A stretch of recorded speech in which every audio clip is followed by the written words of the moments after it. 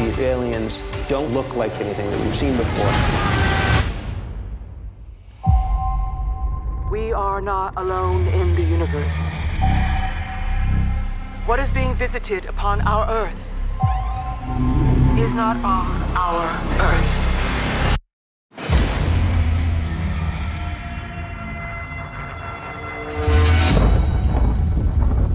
It's an incredibly ambitious show. We're gonna see an alien presence we've never seen before. A biological entity that we cannot even begin to understand. Your squad was lost in an encounter. Was that your only encounter? No.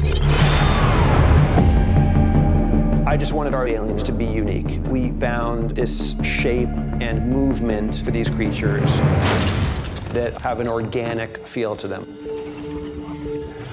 As it moves through a space, it will tesseract, turn itself inside out.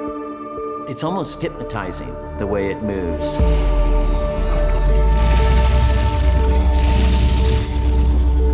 They have this almost primal, sophisticated skin that doesn't look like anything we've seen from an alien before. It's made of ferrofluids, so it can be hard, but when you touch it, it moves like mercury. If it's fired upon, it would absorb it. The bullets, they expel this sort of tarry substance that changes over time and grows these nano-organic structures. We really did want to build up these aliens as being this shadowy kind of creature who showed us just how fragile we are.